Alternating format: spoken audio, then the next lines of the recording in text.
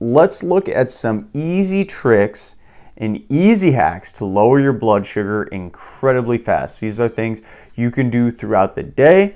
Maybe you can do after the meal, but the first thing is just going for a walk before, during, or after eating.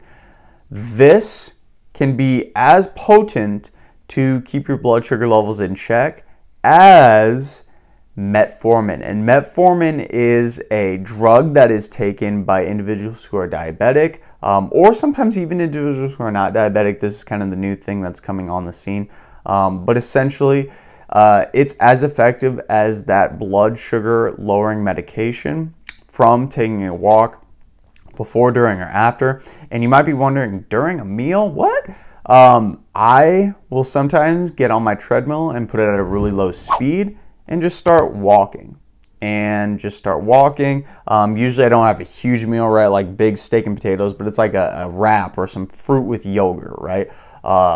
When I do this, I know that I'm keeping my blood sugar levels pretty stable throughout the thing because a lot of that food I'm eating is going right into the exercise, quote unquote, or the physical activity that I'm doing right then. On top of that, drinking 8 to 16 ounces of water, just boom, right off the bat, no problem, can actually help to keep your blood sugar levels in check. So if this is something where if you are really, really high on blood sugar, just pounding back some water, not too much, you don't want to go through water intoxication, but just 8, ideally probably 16 ounces of water will lower your blood sugar pretty quickly. When you are eating a meal that's high in carbs, make sure to just eat other foods with it.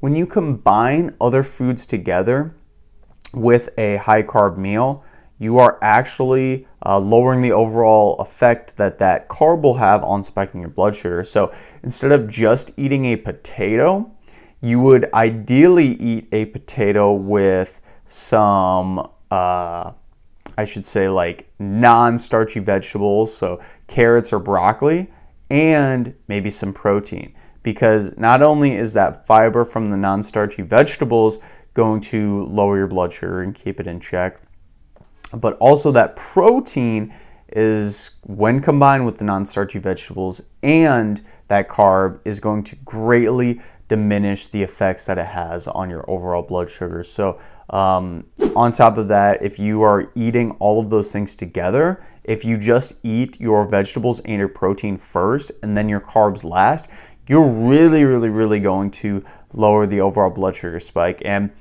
you know, this isn't something that sometimes a lot of people want to do because they like the taste of all these different things together, and I get that. So if you are eating those things together, try to literally eat them together instead of what most people do is if they're eating, let's say they have potatoes. A lot of people go for the carb first because that kind of tastes the best. And they'll leave, you know, just a little bit of veggies in their corner, and maybe they'll get to that. Maybe they'll have those veggies. Sometimes they don't, but veggies first is a really good hack. Also, just de-stressing. If your cortisol levels, your stress hormone levels are chronically elevated, this will tell your body it needs to liberate energy. And when you are constantly needing to liberate energy, guess what? That literally is blood sugar getting raised. Your body is saying, hey, we need energy.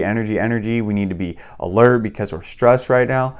That's going to greatly increase your blood sugar. So de-stressing and doing things like meditation.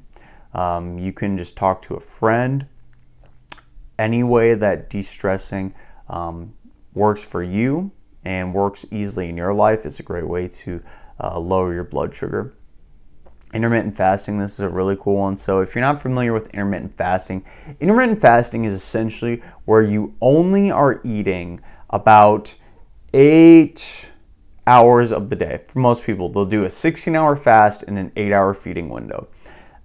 So how this usually looks for a lot of people is their feeding window will usually be about 12 p.m. to 8 p.m. Maybe it'll be about 11 a.m. to 7 p.m. There's no really magical number about this. It's just the fact that they're skipping their first meal. They are not eating when they first wake up in the morning. And that is incredibly crucial because a lot of times when people wake up in the morning and they eat high sugar stuff. They eat a muffin with some orange juice, or some oatmeal with a banana and no protein. And when all of this is done together, you're literally setting your day up for failure from the beginning, because you're spiking your blood sugar, which can then lead to crashes and ups and downs and back and forth throughout the entire rest of the day. So when you are thinking about intermittent fasting is a way that your body can get used to actually monitoring your blood glucose levels without eating food. So you're giving yourself a break in your digestive system.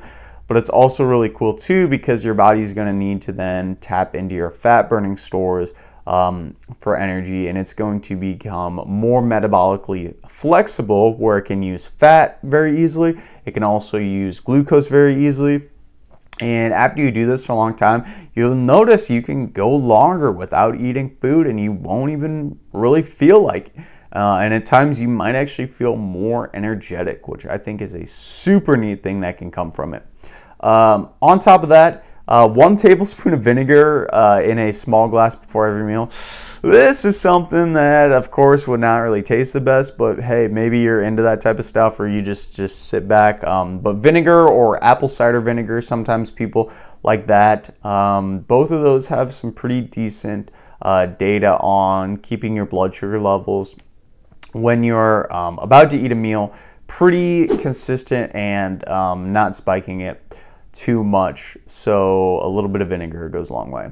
And then starting the day savory. So when you start the day savory, this essentially means that you are eating something like eggs and maybe some avocado for breakfast, or you are eating some chicken breast with some cheese and maybe a little bit of some greens for breakfast. Those are just a few examples, not an exhaustive list, of course. But when you start the day savory, you're starting out with your day being a good constant stream of blood glucose, not too much, but it's a constant stream with that little bit of meal. That's not going to raise your blood sugar too much, which will keep your energy good throughout the day, and also keep your blood sugar levels more stable. Because if you think about it, when you eat something that's really high in sugar, you spike it. You spike your blood sugar, and then it goes down, you crash, you feel tired, so you're going to want to eat more to spike, crash, and then your sleep is all messed up, and then essentially this is the hamster wheel that a lot of people are spinning on for their entire life and they can't get out of. So sometimes just eating a savory breakfast to start out the day is one of the hacks you can do. And I should say, for all of these too, you don't need to do all of them. It's kind of finding what works the best for you. So I don't start my day savory. I eat some Greek yogurt with a fruit. I don't do the tablespoon of vinegar in a glass before every meal, but I do intermittent fast. I usually wake up at about 6:30 to 7 every morning, and then I don't eat my first meal until about usually between 10 and 11, sometimes noon or even longer. So I'm fasting at least 14 to 15 hours every day. And I should say intermittent fasting. So I skip my breakfast, basically. I don't eat right when I wake up. I walk a lot throughout the day, and I also usually try to walk when I'm eating those smaller meals. When I'm eating my meals, I usually eat vegetables first and then protein after. I try to combine all my meals, and I try to limit eating naked carbs or just carbs by themselves unless I am about to go work out, and know that all of that energy from those carbohydrates are going to get shuttled directly into my muscles. So again, I do a few of these. I don't do all of them though, because some of them I just don't want to do. And I think it's about finding the ones that work the best for you. So go ahead and give this video a like if it provided some value from you.